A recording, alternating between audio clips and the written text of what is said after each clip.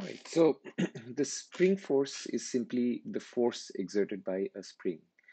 So as you can see in this diagram, you have a spring, and suppose you stretch the end of the spring as is shown in this diagram. So the end of the spring is stretched by an amount delta x right here. So you know what's going to happen. So when you stretch the spring out by an amount delta x, then the spring will pull back to the left, right? So there will be a force to the left, which is indicated by this red arrow in the diagram. And sometimes this force is called the restoring force because it's basically just trying to restore the force, restore the spring back to the way it was, unstretched. Um, Hooke's law tells us that the restoring force exerted by a spring is directly proportional to the amount of stretch and is directed opposite to the stretch. So we know that it's directed opposite to the stretch. You pulled the spring out to the right, the restoring force is to the left, so that part is fine. But Hooke did some experiments on springs a long time ago, and he concluded that the force exerted by the spring is directly proportional to the amount that the spring has been stretched. Delta x is the amount that the spring has been stretched. So the constant of proportionality is k, and this k is sometimes called, not sometimes, it's always called the spring constant.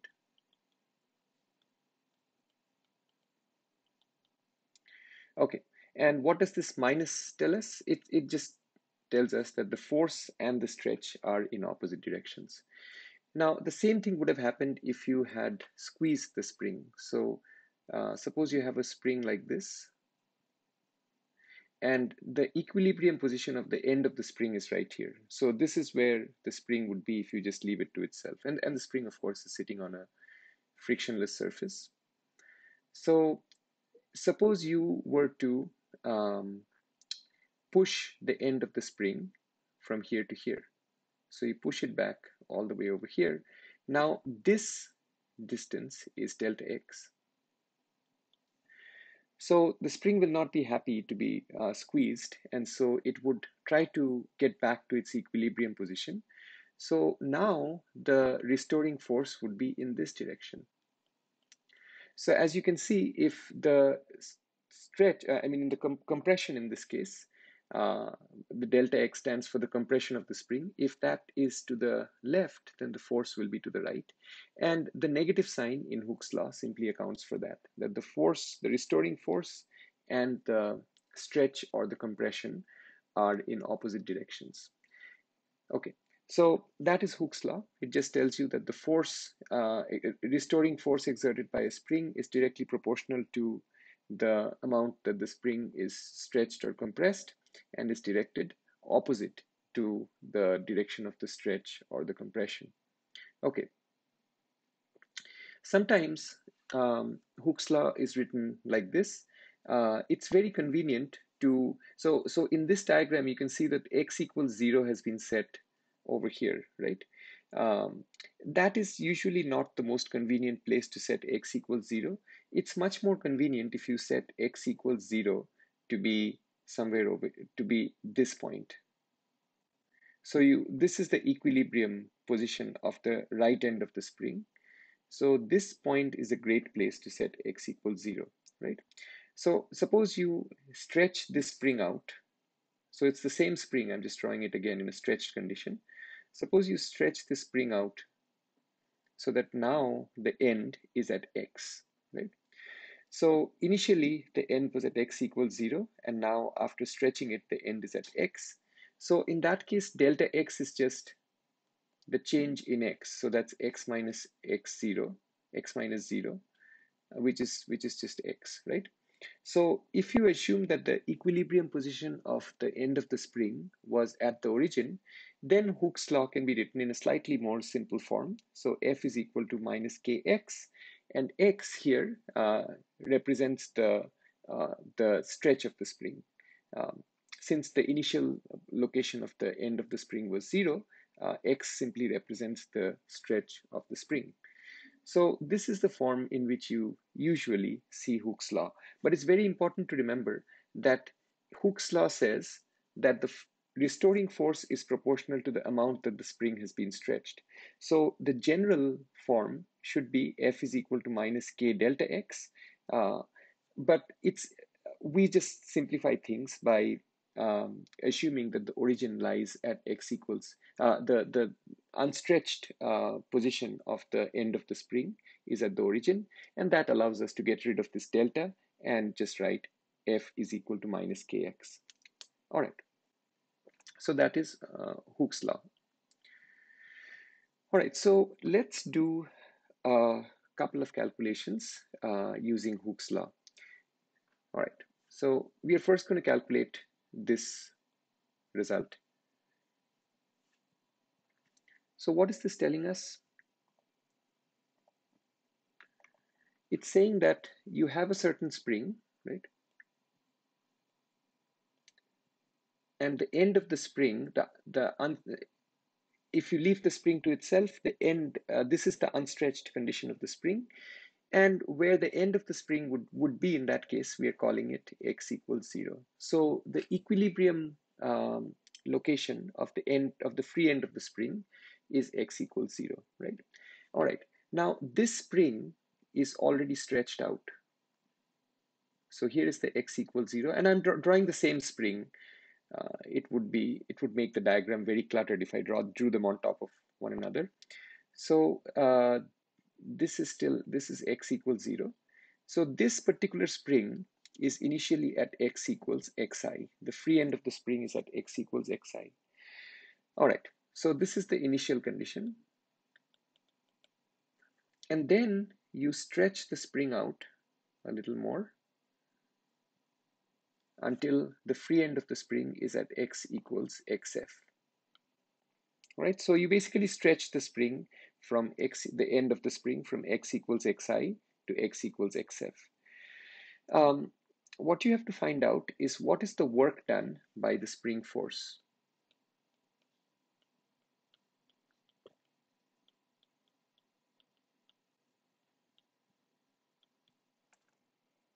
Which is the work done by the restoring force.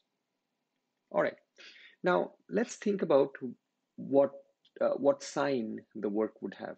Can you tell me what sign the work should have without doing any calculations? Well, the spring force is always pulling to the right, right? So the spring force is always pulling to the right. To the left. So the restoring force is always to the left because the spring has been stretched out, right? So it's trying to come back to its equilibrium position. And so while you were in the process of stretching the spring from xi to xf, you continually encountered this left pointing restoring force of the spring, right? So the end of the spring was displaced to the right, whereas the force of the spring was always pointed to the left. So based on that, can you tell me whether the work should be positive or negative? The correct answer is the work should be negative because the spring force did not get its way. On the other hand, you applied a force with your hand when you pulled the spring. So this was the external force. And so your force got its way. And so you did positive work, the external agent, you did positive work, whereas the spring did negative work. Okay, so we're going to calculate in the first part of this problem, we're going to calculate the work done by the spring force, and then we're going to calculate the work done by the external agent. All right. Okay, so let's calculate the work done by the spring force first. Okay, so let's write down the force. The spring force is in general given by minus kx, and I'm using this form of Hooke's law because I know that the equilibrium position of the free end is x equals 0. So as we saw in the last slide, if you assume that the equilibrium position of the free end is at the origin, then you can write Hooke's law in this slightly more simple form. You don't have to put in delta x because x and delta x become the same thing. All right, so that is the spring force. And the work done, and this is clearly a variable force because it's proportional to x. So the work done is going to be, we already know how to calculate the work done by a one-dimensional variable force. So we have discussed that earlier, and it's right here. So for a one-dimensional variable force, and as we have seen in class, the work is simply the integral of the force. The integral is evaluated between the starting position and the ending position, right? So this follows from the more general line integral formulation, and I showed you how this is just a special case of what we get when from line integrals. So just specialized to one dimension. So we'll just use this result. So the work done is going to be integral f dx from the starting position to the ending position. The starting position is x equals xi. The ending position is x equals xf, right? So all we have to do is just work this integral out. So it's just going to be minus kx,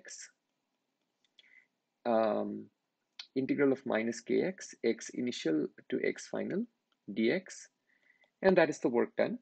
And that will just be, if you pull out the minus k, which is a constant, you're just integrating x from x initial to x final.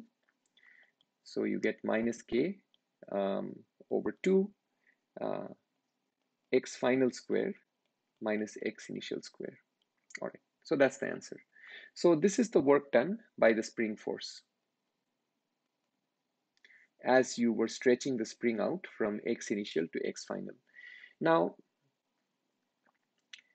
let's just make sure we argued in the beginning without doing any calculations. We deduced that the work should have a negative sign. Let's just confirm that this quantity has a negative sign, is overall a negative quantity.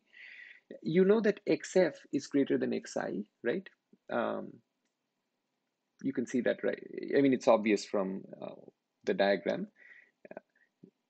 You stretched out the spring from initial stretch xi to a greater stretch xf. So xf is larger than xi, obviously. So xf square minus xi square is a positive number. K is a positive number. And so the quantity, since because of the minus sign you have overall, this is a negative quantity, just as you would have expected. So the work done by the spring is negative, and that completely makes sense because the spring force in this situation did not get its way. All right, now let's think about the second part. What is the work done by the external force that's stretching the spring? So the external force, let's call that F external.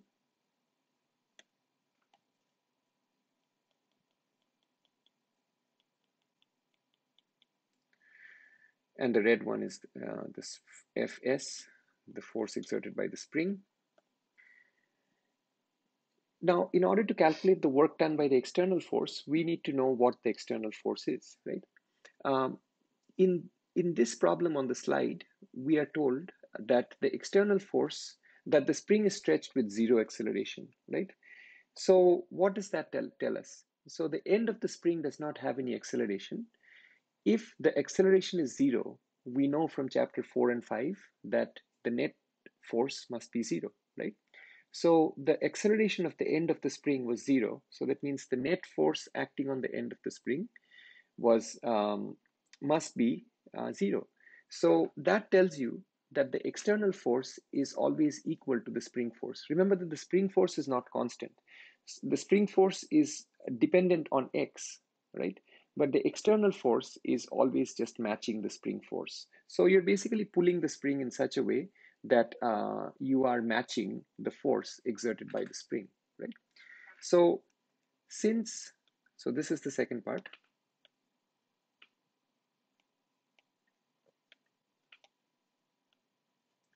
So since the end of the spring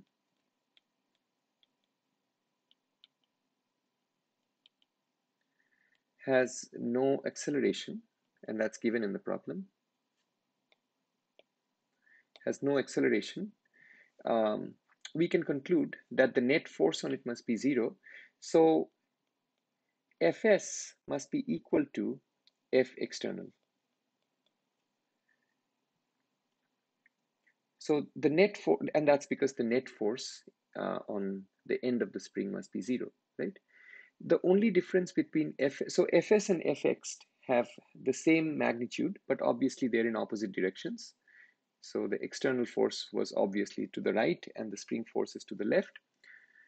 So in calculating the work, so now you have all the information you need to calculate the work done by the external agent. So the work done by the external agent is integral F external dx. I'm using the same formula for the work using a one-dimensional variable for a one-dimensional force, x initial to x final.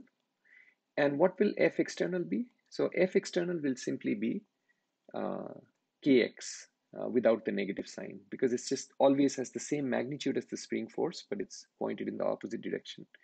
So it will just be kx dx, x initial to x final.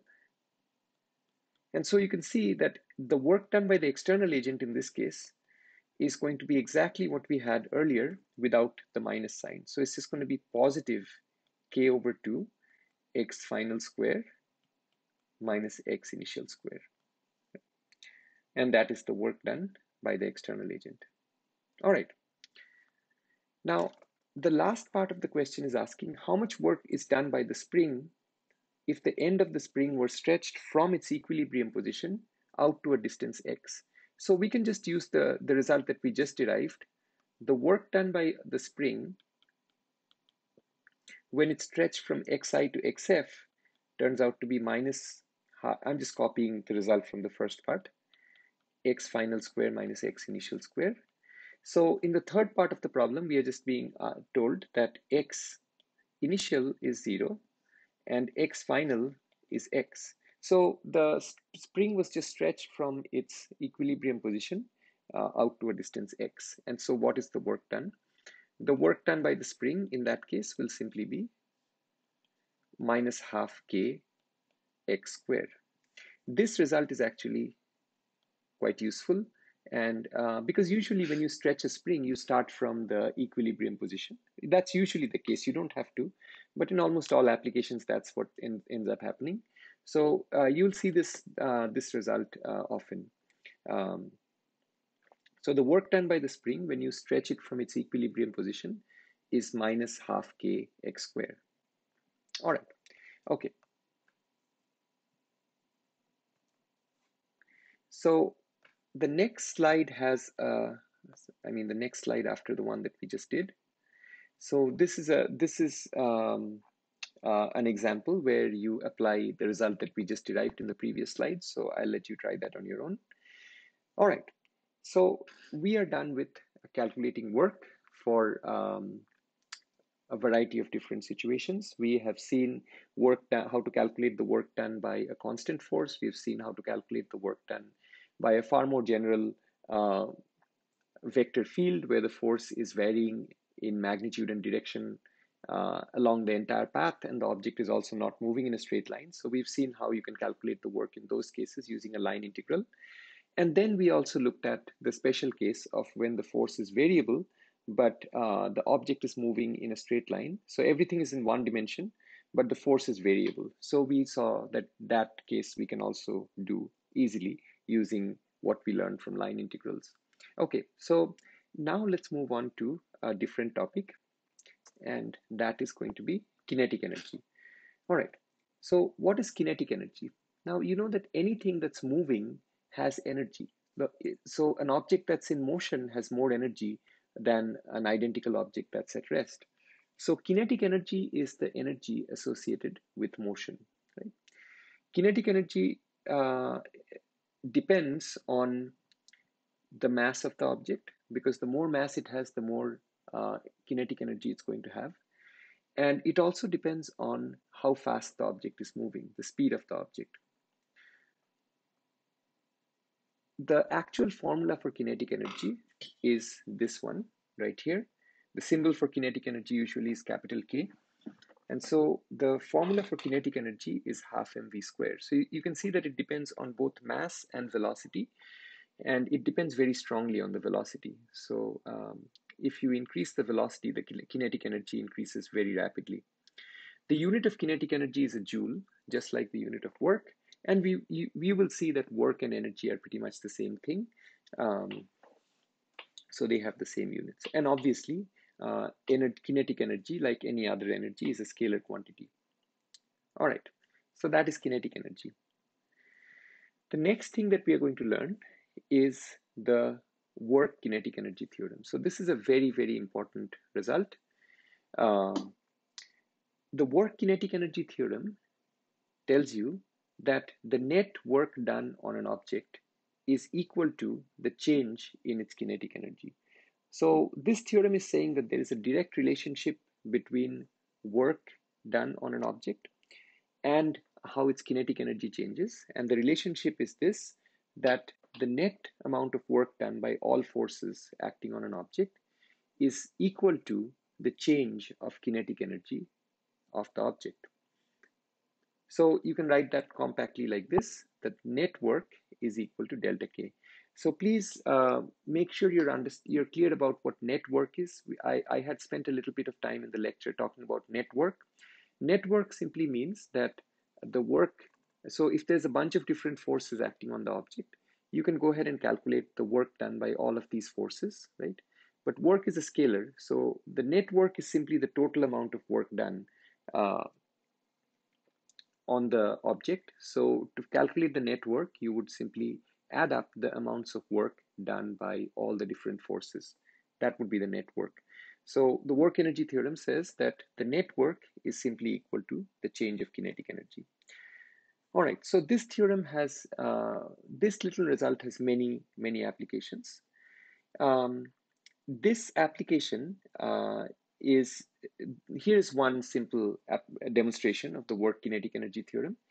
I would have asked you to do this, if I were teaching a lecture in class, I would have asked you to do this at home, but since I'm making a video, I might as well just work through it.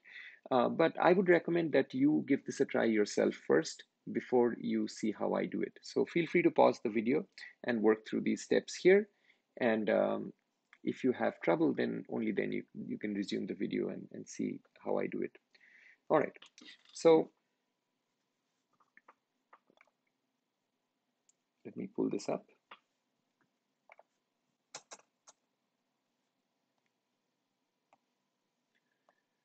So here in this example, we have a car that has a mass m that's moving in a straight horizontal road. At a certain instant of time, the driver steps on the gas pedal, and the speed of the car increases from v initial to v final over a distance d. So the car is initially over here, and it goes from here to here, and its speed has increased from, so its velocity over here was v initial, velocity over here is v final, right? And its velocity has increased. Okay, and this change in velocity happens over a distance d. So we're going to call this distance as d. Okay, and to make things simple, we have assumed that all forces are constant, though that assumption is not necessary. You'll get the same result even if you don't make that assumption. But we're just going to assume that all forces are constant, so that allows us to use kinematics. All right. Okay, so let's look at what the first part of the problem is asking. It's saying calculate the acceleration of the car, acceleration A of the car using kinematics. So this is a simple kinematics problem. You can take x initial to be 0, x final to be x, or some x final would be d in that case. Which kinematic equation can I use to find the acceleration? It looks like the third kinematic equation would be great. So let's write down the third kinematic equation. V final square equals V initial square plus 2a x final minus x initial. So v square is equal to v0 square plus 2a. A is what I'm trying to solve for. X final minus x initial is simply d. And so now I can just solve for a. So the acceleration of the car is going to be v square minus v initial square divided by 2a, divided by 2d. So that's the acceleration of the car, right? And that answers the first part. All right, calculate the net force on the car using Newton's second law. So we've already found the acceleration of the car, right? And so we want to find the net force on the car. So net force is equal to mass times acceleration, right? So the net force on the car is simply going to be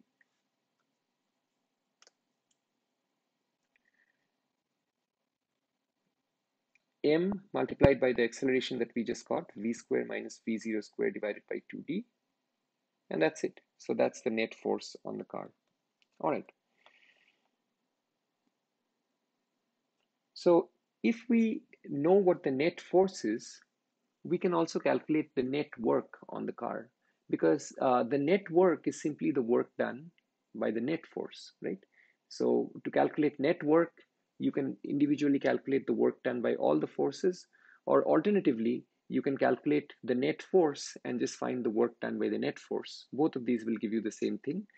So the net work is simply going to be the net force multiplied by, I'm just using the formula for work here. What is the direction of the net force? Since the object is accelerating to the right, the F net will be to the right. F net is just the vector sum of the forward force of the engine and the backward force of drag. So F net will be to the right.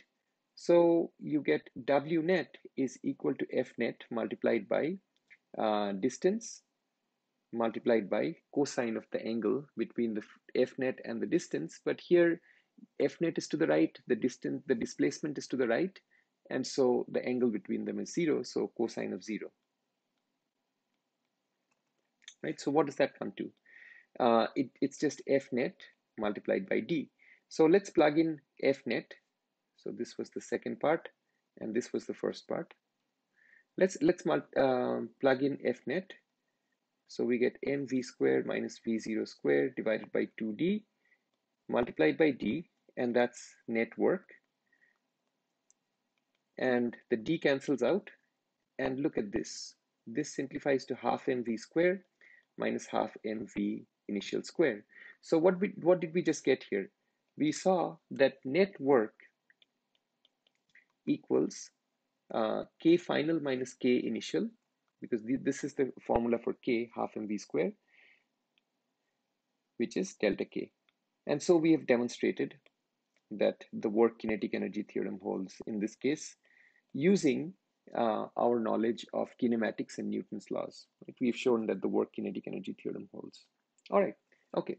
So that's one demonstration that it holds. I have a couple of problems on the work kinetic energy theorem in the PowerPoint over here. This one is fully worked out, so you can try this on your own. This problem we had done in class using Newton's second law and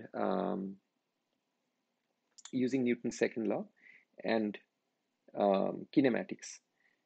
And it was not, I mean, we were ultimately able to do it, but it was not a particularly, it was not particularly simple in the sense that we had to just do multiple steps in order to get the answer, right? So we first started out using the work formula, and then we needed to figure out the force on the dumbbell, on the barbell. So we had to calculate the, apply Newton's second law and find the force. And then we also needed acceleration in order to calculate the force. So we did a kinematics calculation to find the acceleration. And so we did all these steps, and eventually we got to the answer. But let's try this problem using just the work kinetic energy theorem, right? So what's happening in this problem? Oops. So you have the barbell, which is initially at a certain height, right? And then the barbell is lowered to the ground. Its initial velocity was 0 and its final velocity is v. So its initial velocity is 0 and its final velocity is v. All right. And we know the distance that it's lowered by. We know that it's lowered by a distance. Let's call that distance d. All right. And the question asked, ultimately the question asked, what was the work done by the power lifter while loading the bar, right? So that's what we calculated earlier when we did this problem using Newton's laws in kinematics. All right, so let's follow the steps outlined in this slide. So the first thing that's being asked is, what is the net work done on the barbell while it was being lowered to the ground? So there are two forces acting on the barbell, as we had seen earlier. So there is the force exerted by the power lifter and the force of gravity on the barbell, mg. So these are the two forces acting on the barbell. So the first thing that this question is asking us is, what is the net work done on the barbell by these two forces? So let's just directly apply the work kinetic energy theorem. Net work equals the change of kinetic energy. So this will just be final kinetic energy minus initial kinetic energy. And so this will be half mv square minus half mv initial square. But v initial is 0. So it's just going to be half mv square, right? So the net work done by both the forces is very easy to calculate. It's just going to be 1/2 multiplied by 167 multiplied by the final velocity square, 2 square. Let's just calculate that. All right, so I don't have a calculator in front of me. I'll just do it on the computer. So 0.5 times 167 times 4, and oops, wait a second.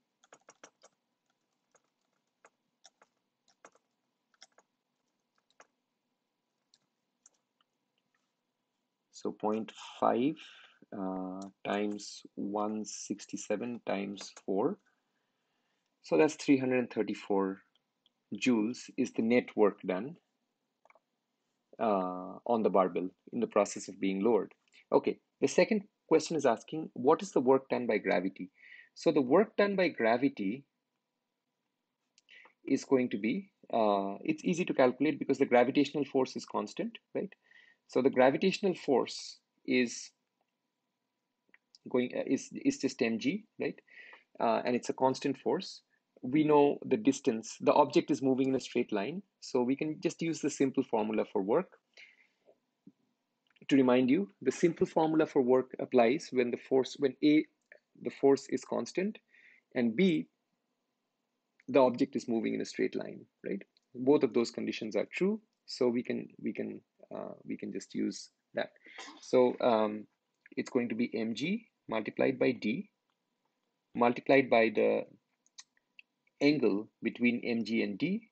Mg is pointed downwards, the displacement is also downwards, and so that's going to be cosine of 0, which is 1. So it's going to be mg multiplied by d. That is the work done by gravity.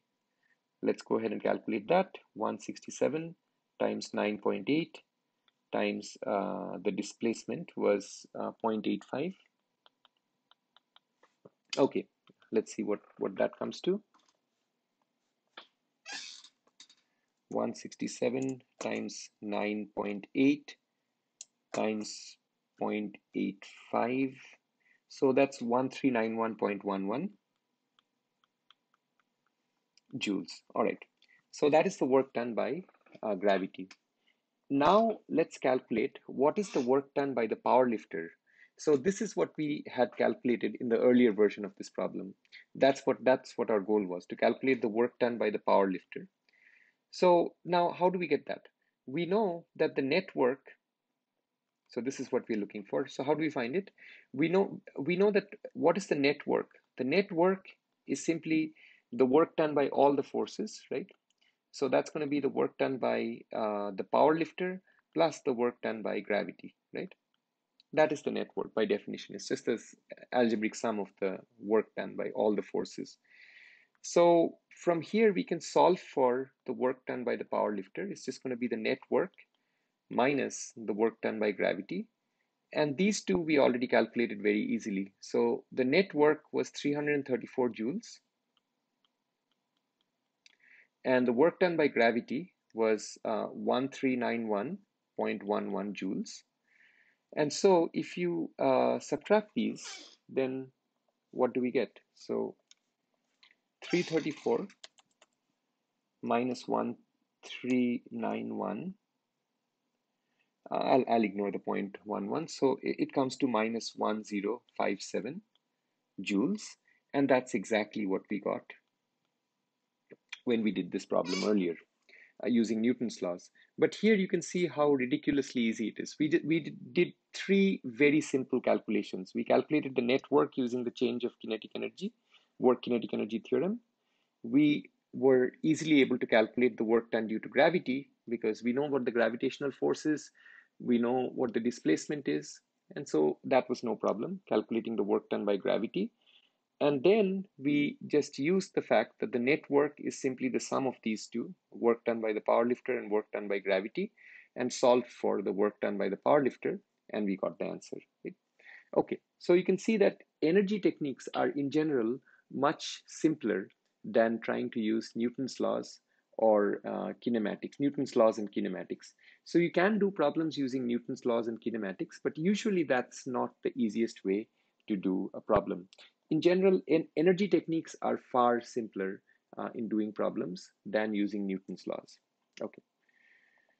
All right, so let's do another example. A simple pendulum, so that's the problem on the next slide. And once again, please pause the video here, take a good look at this problem and see if you can solve it yourself, and only then watch the video. All right, so there are multiple ways of solving this problem, but we are just going to use the work kinetic energy theorem right now. As we progress further in this chapter, you will see that the work kinetic energy theorem is also not the easiest way to solve a problem. There is another method which is the same thing as the work kinetic energy theorem, but just makes it a little easier to apply. We are going to learn that at the end of this chapter. But for now, we are just going to use the work kinetic energy theorem. All right, so what's going on in this problem? Oops. You have a simple pendulum which consists of a point mass, bob, the mass of which is m, and a massless string of length L, which is hanging vertically. Okay, so this is what the pendulum looks like to begin with. Then the bob is given an initial horizontal velocity, which means that you give it a whack and hit it and make it move sideways. So you give it a horizontal velocity v0, and as a result of that, it rises up to somewhere over here. So it follows, we are assuming that the string stays taut and it follows a circular path and rises up over there. Okay, so the question is, how high is it going to rise?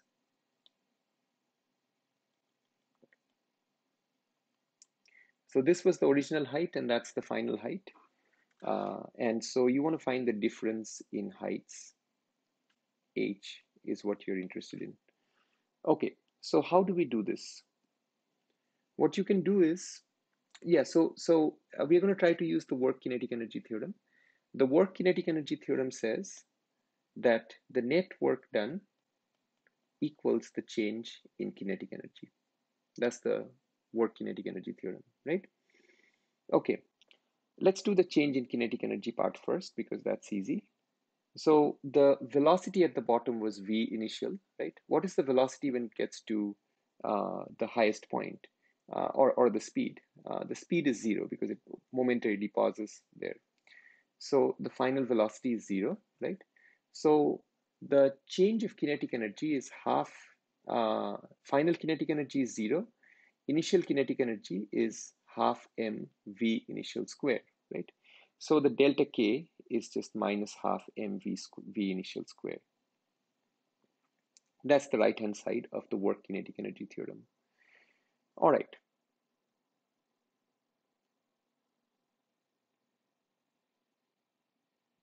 Okay.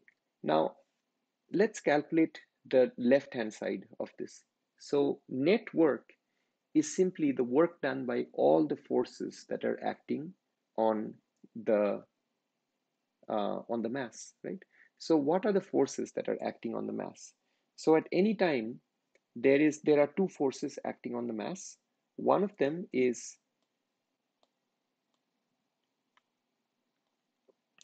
the force of gravity. Let me just draw it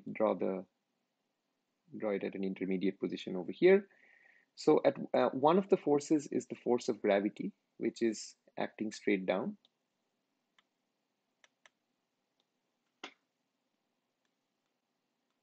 What's the other force that's acting on the bob? That is the force of tension.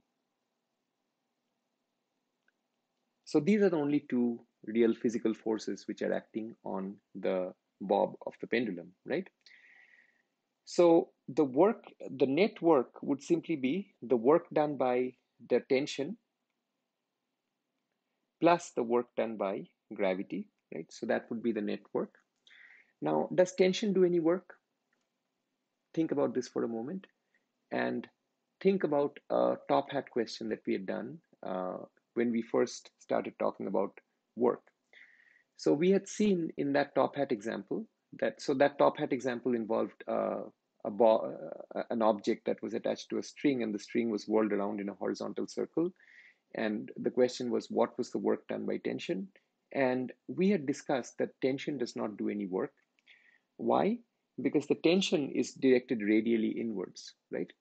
And if you're considering the motion of the particle, and if you just break it up into tiny little segments, each tiny segment is directed tangential to the circle, right? So the radial direction and the tangential directions are always perpendicular.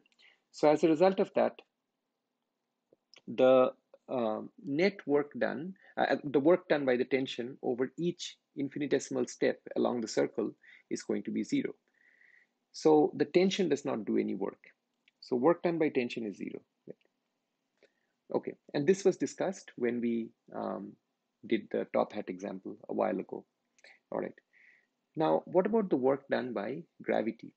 So to calculate the work done by gravity, the gravitational force is constant. It's always mg, but the object is not following a straight line path, right? The object is following this curved path.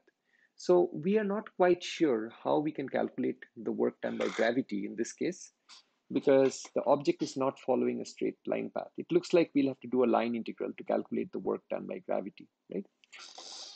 However, there is a nice trick that you can use here in order to calculate the work done by gravity, which is as follows.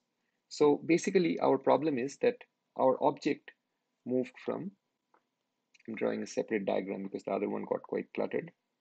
Our object moved from here to here along a curved path, right? Circle, arc of a circle. Now, we don't really know how we can calculate this line integral. I mean, it is possible to do this as a line integral, but we are not going to bother with that. We are going to use a little trick in order to calculate the work done by gravity. We know what kind of force is the gravitational force. The gravitational force is a conservative force. So gravity is a conservative force.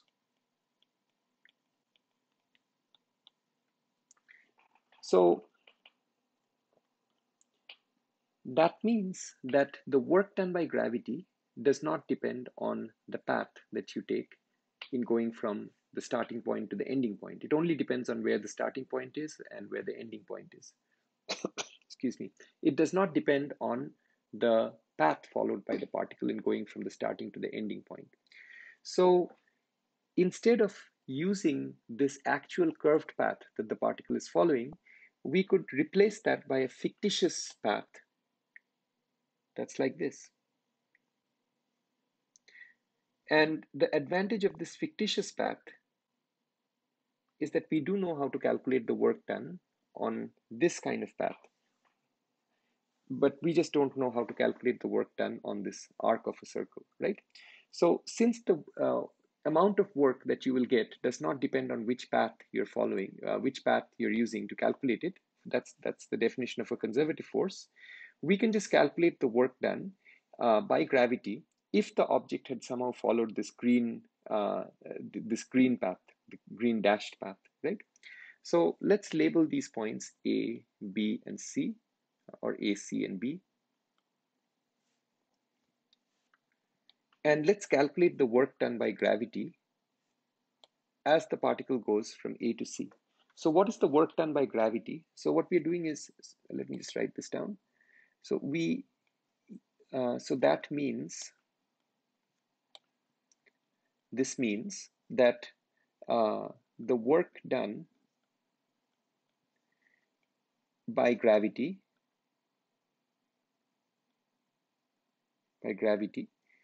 may be calculated using any path. It does not matter whether that's the path that the particle actually followed. So choose the simpler path, ACB, right? So we're going to calculate the work done by gravity along this simpler path, ACB. So work done by gravity that then just becomes the work done along AC, work done by gravity along AC, plus the work done by gravity along CB, right? What is the work done by gravity along AC? So clearly gravity, the force of gravity is pointed downwards always, and it's constant. So along AC, do you do any work at all? Does gravity do any work at all along AC?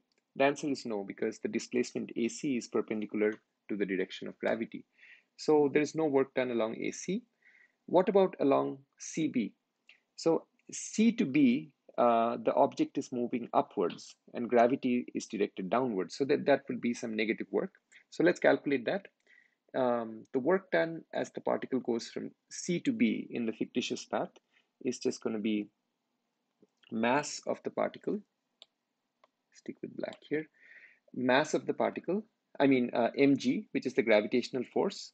The displacement is just cb, which is the height that we are interested in finding. So that's just the same height, h, multiplied by cosine of the angle between the displacement and the gravitational force, which in this case is 180 degrees, because gravity is downwards and the displacement is upwards. So it's just going to be minus mgh, right? So we have finally calculated the work done by gravity. The calculation itself was very simple, but since the conceptual reasoning behind the calculation is probably new to most of you, I just broke it down, and that's why it took us a little bit of time to get there. But as you can see, the work done by gravity just comes to minus mgh, right? And just to summarize, we calculated this using the fact that we are allowed to calculate the work along any path joining the starting point and the ending point. So we just picked a simple path for ourselves. The actual particle obviously followed the curve. It did not follow our green dashed path, but the green dashed path made it very easy to calculate the work. And it helped us avoid having to do an actual line integral. However, if you wanted to do an honest to God line integral along the curve, you could have done that and it would have given you the same answer. All right. So let's finish this. So minus mgh is equal to minus half mv0 squared. That is what we're getting from the work kinetic energy theorem. And we are pretty much done. I'll just write it over here. So the work kinetic energy theorem, net work equals the change of kinetic energy, ultimately gave us minus half mv initial square for the delta k, and the net work came to minus mgh, and now you can just go ahead and solve for h. So h comes to v0 square divided by 2g, and that's the final answer. All right, so this problem shows you how you can apply the work kinetic energy theorem, and it also shows you this trick that I use to calculate the work done, which is, since gravity is a conservative force, I don't necessarily have to use the path actually followed by the particle when there is a conservative force. If there is an easier path that would allow me to calculate the work more simply, I can just choose that simpler path. So that's what we did here. Okay.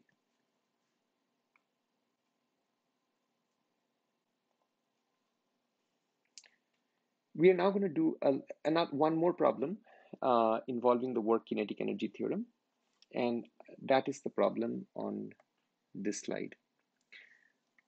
So an object of mass m moves along the x-axis under the influence of a force which is given by minus kx. So it looks like it's just the spring force again, and it starts from rest from the position x equals a.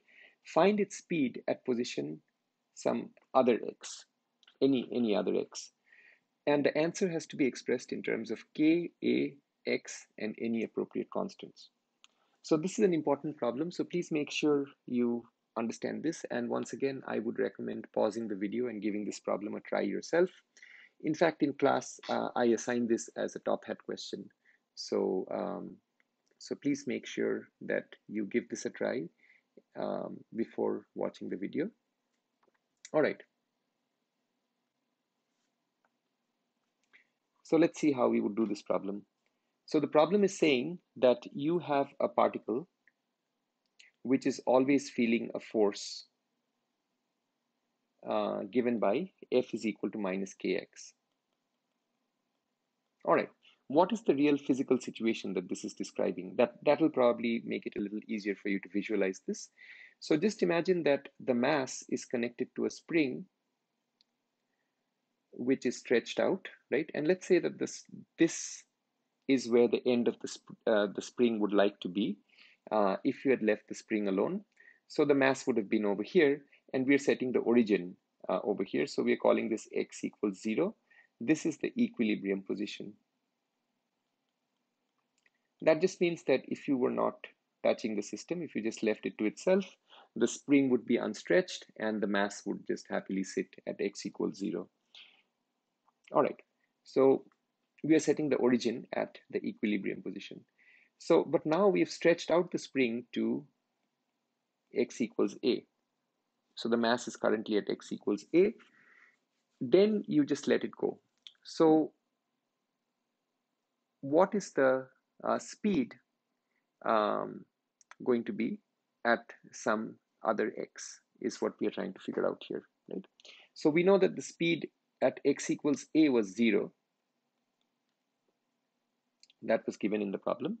So we want to find out what is the speed going to be at some other x. So maybe when you let it go, when it's somewhere over here, what is its speed going to be at that point? Or when it's back to x equals 0, what is its speed going to be at that point? So that's what we have to figure out, right? Okay, so let's just try our standard Newton's second law approach. F is equal to minus kx. So we know the force. There's only one force in the horizontal direction acting on this mass. So I can calculate the acceleration. So the acceleration of the mass is equal to F divided by m, using Newton's second law. Force equals mass times acceleration. And so that's going to be minus k over m times x, right? So that's going to be the acceleration, right? Now, the question is asking for the velocity. Is this a constant acceleration? It's not a constant acceleration because clearly the acceleration depends on position. So it's not constant. So that means kinematics is not applicable here at all.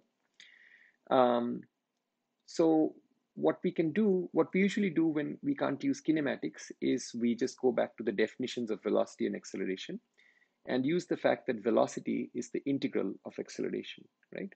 So the velocity would just be the integral of the acceleration dt. So that would be integral minus k over m x dt. All right, now can I do this integral? The answer is you cannot do this integral. And why not? Because of variable mismatch.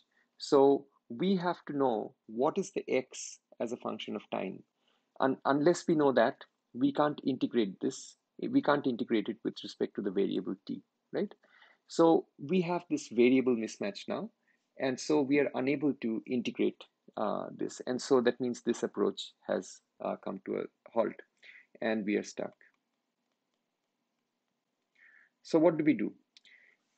Now, it's not impossible to get out of this problem. So if you really know your calculus well, there are tricks that you can use to get out of this problem. But but we have a far more powerful tool in our hands right now, which is the work kinetic energy theorem. So let's see if we can do something with that. So we're just going to leave this approach for now and resume the problem using the work kinetic energy theorem. I mean, restart the problem using the work kinetic energy theorem. Right? Please make sure you understand why we got stuck, because this approach that we are using over here is what we used throughout the beginning of this course. And there's nothing wrong with this approach. It's based on the fact that the acceleration is the derivative of the velocity. So the velocity is obviously the antiderivative of the acceleration. And so if you have an acceleration, you can in general integrate it to find the velocity. But the only problem here is that the acceleration is not specified as a function of time. So you cannot integrate it with respect to t, which is what you need to do in this particular case, because we don't know how the acceleration has an x in it, and we don't know how the x varies with time. All right, so let's see what we can, let's give this a try using a different approach. So let's try the work kinetic energy theorem. The work kinetic energy theorem says that the net work equals the change of kinetic energy, right? Now there is only one force here, which is the force of the spring.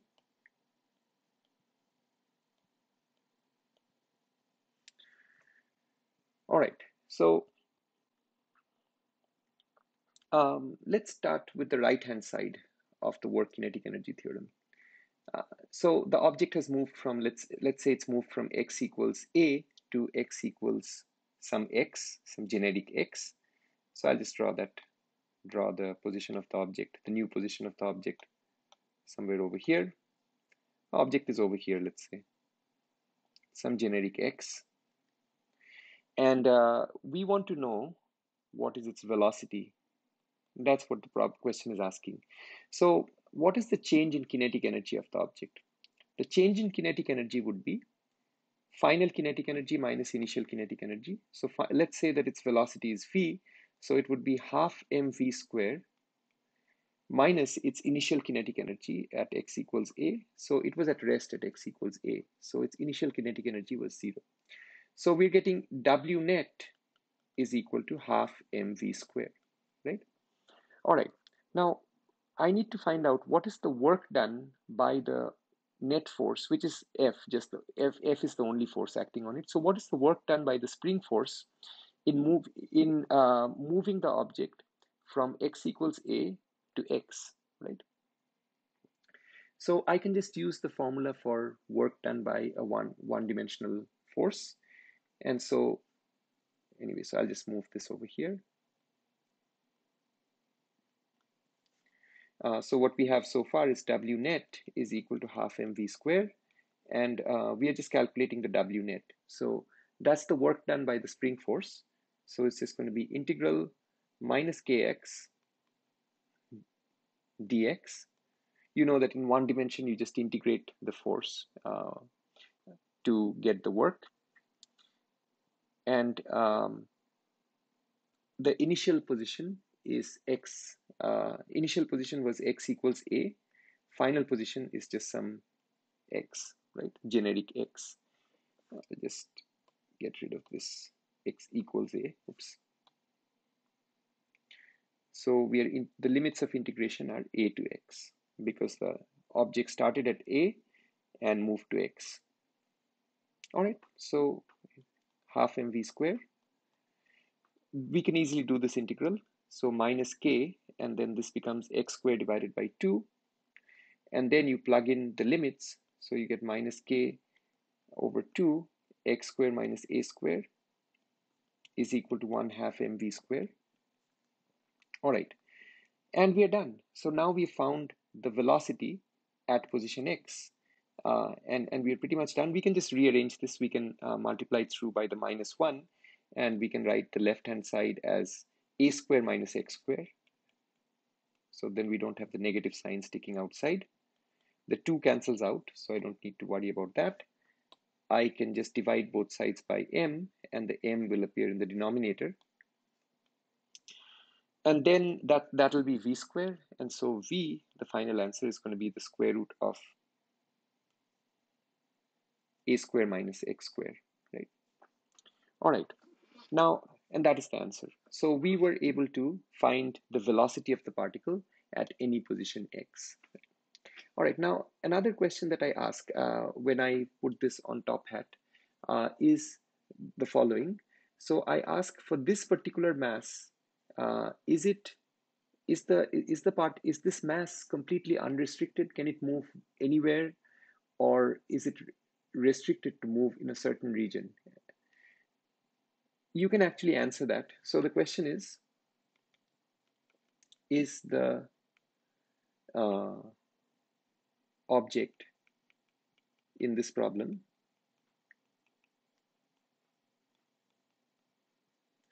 free to move anywhere on the x-axis, or is it restricted in any way? You can actually answer this question just by looking at the result that we just derived, right? Can you answer that question looking at this result? You don't even need to know what the physical situation is. Just by looking at this result, you can tell whether this particle can be at any x, or is it restricted to certain values of x. The correct answer is that it is restricted to x. The correct answer is it's restricted to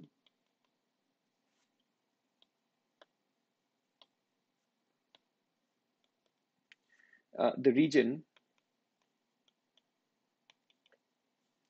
x lies between minus a and plus a.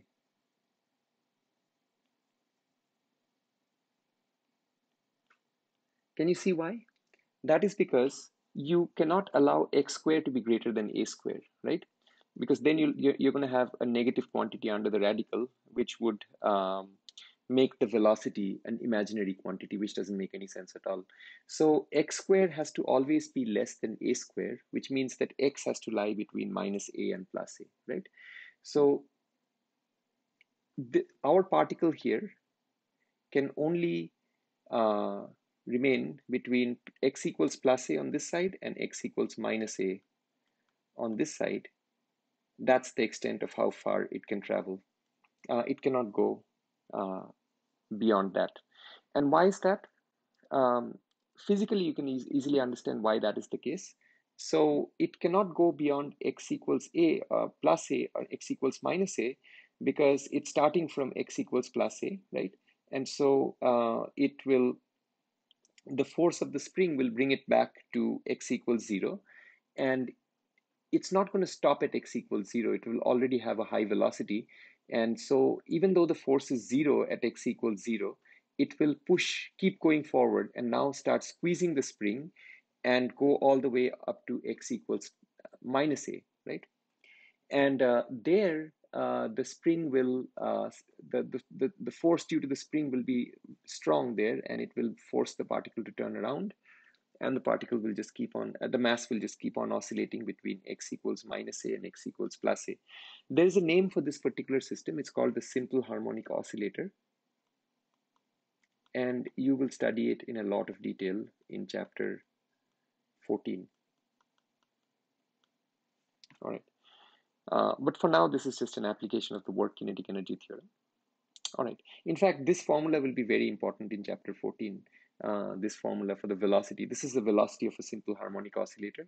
And we are going to derive it in a completely different way in chapter 14, which has absolutely nothing to do with this approach. All right.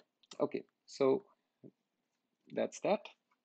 I have a similar problem on the next slide. So this is very, very similar to the one that we just discussed. So please make sure you do this one on your own. Okay. So I'll pause this video over here, and I'll make another video where we cover a few more slides.